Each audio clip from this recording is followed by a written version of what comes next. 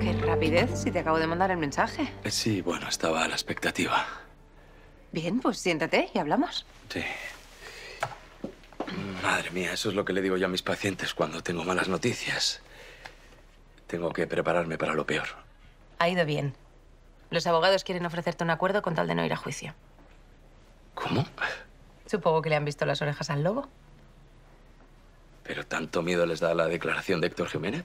Les he hecho ver que si hay un doctor dispuesto a declarar en contra de Moya, podría haber más. No me lo puedo creer. Vamos, lo que se conoce como un farol en toda regla. Una estrategia que bien usada puede llegar a ser muy útil. Y ha salido bien, que es lo que importa.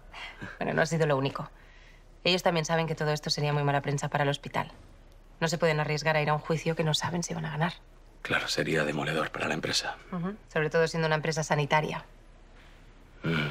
Bueno, y no sé qué tipo de acuerdo quieren alcanzar. Quieren darte una indemnización.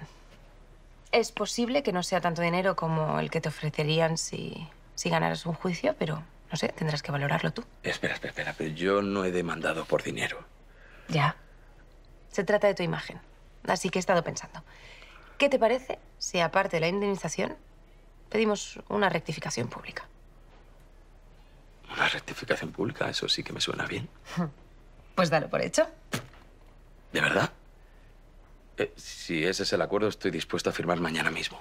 Bien, pues yo se lo comunico y a ver por dónde respiran. Espera, pero antes me gustaría conocer tu opinión, que para algo te pago. En tu caso, las dos opciones son válidas. ¿Podrías ganar el juicio? Sí. ¿Podrías ganar más dinero? También. Pero sería un proceso largo, costoso y no te puedo asegurar que tu imagen vaya a salir limpia de todo ello. Ya, bueno, pues visto así... nada, no hay nada más que decir. Vamos para adelante con ese acuerdo. Lo único que exijo es la rectificación pública. Lo demás me da igual. Perfecto. Pues yo hablo con ellos y te cuento cuando me empieza. Pues ahora sí que sí. Pásame tu minuta. ¿Tienes prisa por pagarme? No, que va, no es eso, pero...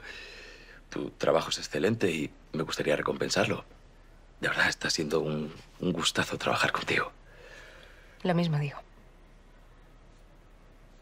Y... no sé, quizá... Quizá.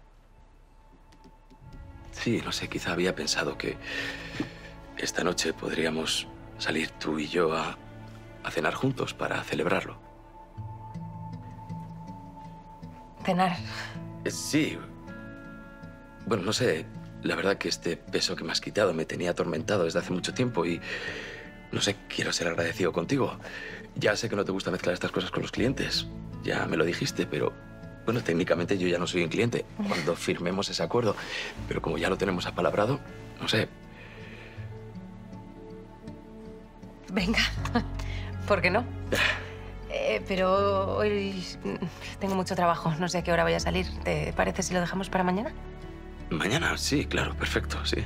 Bien, pues hablamos y concretamos hora y lugar. No, eso déjamelo a mí. La idea de la cita ha sido mía. Bueno.